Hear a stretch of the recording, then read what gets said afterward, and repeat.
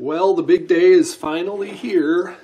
We've got it all buffed, looking nice and shiny, and it's time to put the strings on the guitar. I'm initially going to put on the strings and not bother with the pickups because I want to make sure I've got the pickups aligned properly over the first and the seventh string. So I'll just put the strings on and worry about the pickups later. I've made a new bridge. Steve Herberman had sent me this saddle, or sent the bridge base, but the saddle that came with it wasn't tall enough. So I made a new one, and that is set to go. And then I've got this Gretsch tailpiece that Steve got from an old friend of mine, Kirk Sand at Laguna Guitars. And apparently this actually belonged to George Van Epps at one point. I think what Steve told me was that when George died, his daughter gave or sold or something a bunch of George's stuff to Kirk Sand, and so that's kind of a cool connection to the original namesake of the guitar. So I'll get this mounted and then put the strings on.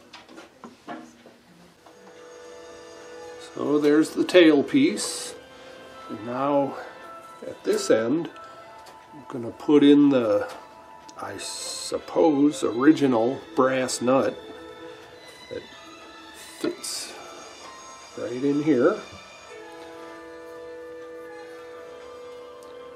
So that'll sit like that.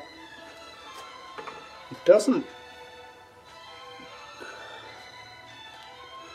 I'm really not sure if it ever had glue on it. Can't imagine it not having glue. So I'm going to put a few drips of glue in there, and then it has to be tapped into place. It's a very tight fit.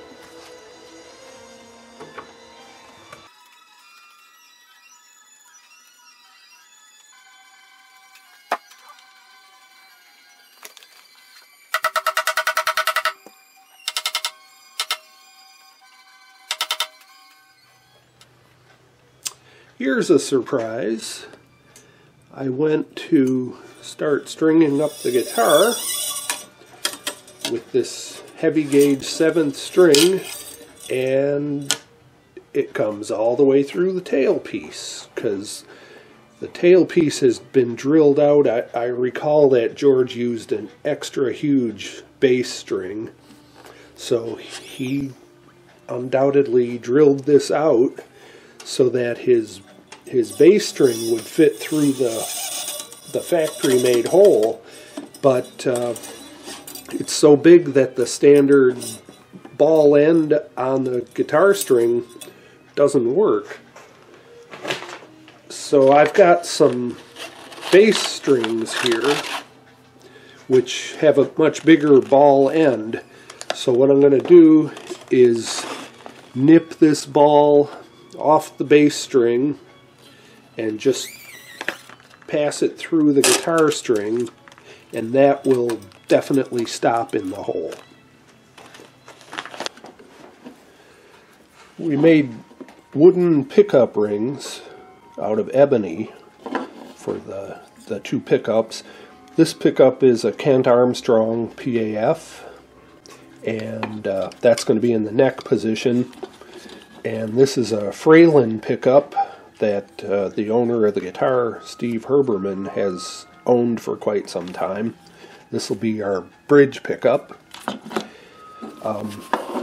Because you can't really wrench down on ebony without fears of cracking, I'm a little concerned that there might be some vibration between the bottom of the pickup ring and the soundboard.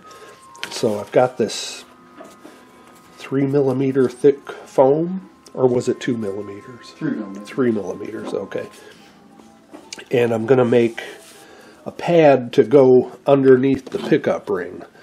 I've already done it for this one, and that'll just act as a little cushion, and then I don't have to worry too much about vibrations.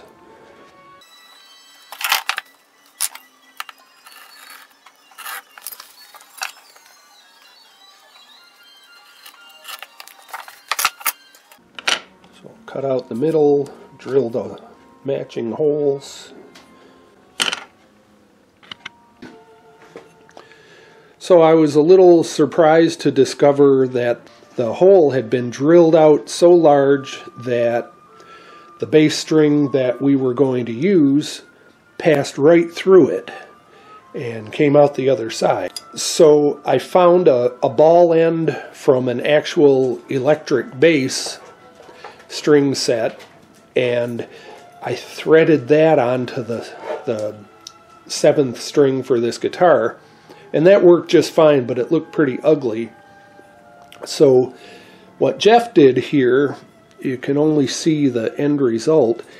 He took that ball end from the bass string set and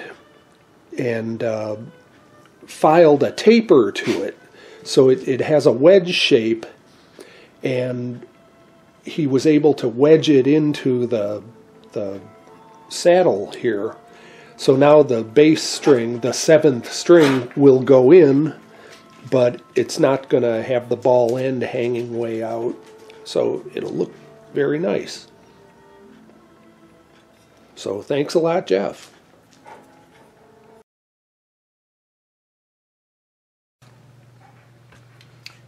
Wow. Yeah, those are pretty. I can't believe this is finally almost done.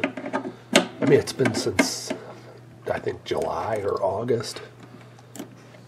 Long time. Yeah. A very interesting project. Yeah, I'm good with that. And easy to get at. Mm-hmm. Let's see if we can get the arrows aligned. Okay, now go. Hello. So this is my friend Aaron Zimnicki. He's also a neighbor and an electronics wizard. He, for fun, I think, rebuilds Hammond B3 organs and builds replicas of classic amplifiers and stereo equipment and stuff. And I, on the other hand, have to see a wiring diagram just to put a volume pot on a guitar. So Aaron very graciously offered to wire this guitar up. So what have we got here? So we've got 2 humbuckers, pretty traditional layout, with the traditional Gretsch volume and tone arrangement. The volume up on the horn with a neck tone and a bridge tone, and then the 3-way switch. And we talked to that. In the original configuration, this switch was a kill switch. Yeah, that's what I've read. So you'd flip it and it would kill the guitar. But rather than that, we opted to put, since this pickup was, it had a 4-conductor wiring, we wound up with a coil tap and a series parallel switch. So in the up position, it's traditional humbucking. In the middle position, it's coil tap with only this this coil, and then in the down position, it's both coils. It's either series or parallel. I get these wrong. I can never remember what it is. And frankly, it basically sounds a lot like a single coil, but without the hum. So that, or without, without the 60 cycle hum. So that's kind of cool. I kind of like it in the humbucking position just for a little fuller sound, but of course it's up to whoever, sure. you know. Any particular challenges with this? Not more than any other semi-hollow or hollow body, just having to feed everything through the F-hole and that sort of a stuff, which is always a challenge. But really, it wasn't anything overly difficult. One of the pickups, magnets were out of phase from each other, so when I wired it up and I put it in the middle position and got that sort of real nasally out of phase sound, so I had to flip a magnet here, and that solved that. So it's pretty good. It sounds good too. You want to hear it? Yeah, Shall please. All right. What's the amp of choice This today? is an old AC30, an old Vox, very clean.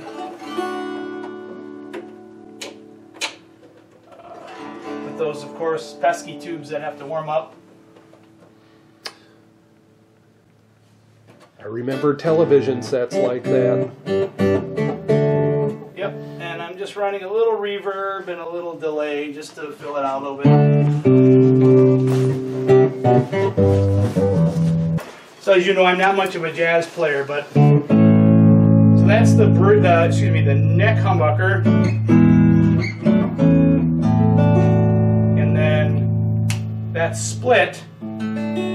Quite a bit thinner. Very thin. Yep. And then that's parallel or series, whichever one of the two it is, and you can tell it sounds pretty much exactly the same as the split position without the buzz. And then in the full humbucker you get.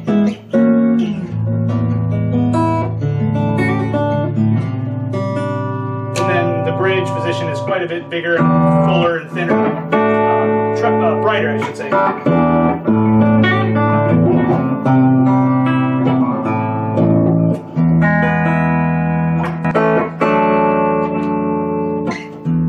That's really where I think it sounds the best.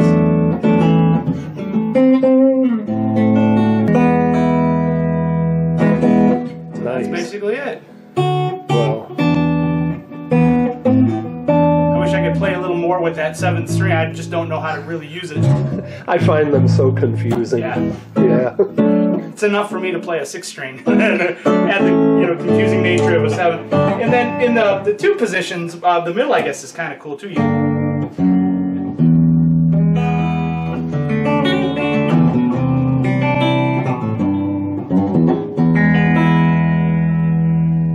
And of course got the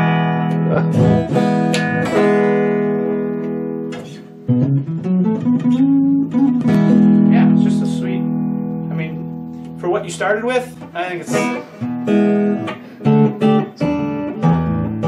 Pretty crazy cool. project. Yes, I can imagine.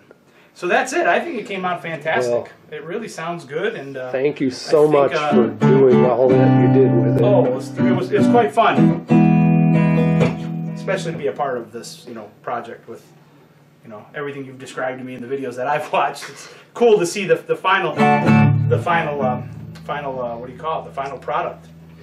Yeah, the person who now owns it, Steve Herberman, he's actually never seen this guitar. At all, yeah. Only pictures. Really? Because Wow. he got it from someone in Florida who sent it directly to Wow, me. okay. So I'm going to the Artisan Guitar Show in Harrisburg in a couple weeks. Steve's going to be there, and he'll get the guitar then. So I'm hoping to... Yeah, he'll certainly appreciate it. I mean, looking through it, I mean, you've described pretty much every place that you had to restore, but you'd need some pretty good eyes to hunt down the kind of damage or condition, I guess you'd say, the guitar was in when you started. So it's quite exceptional. Well, thank you.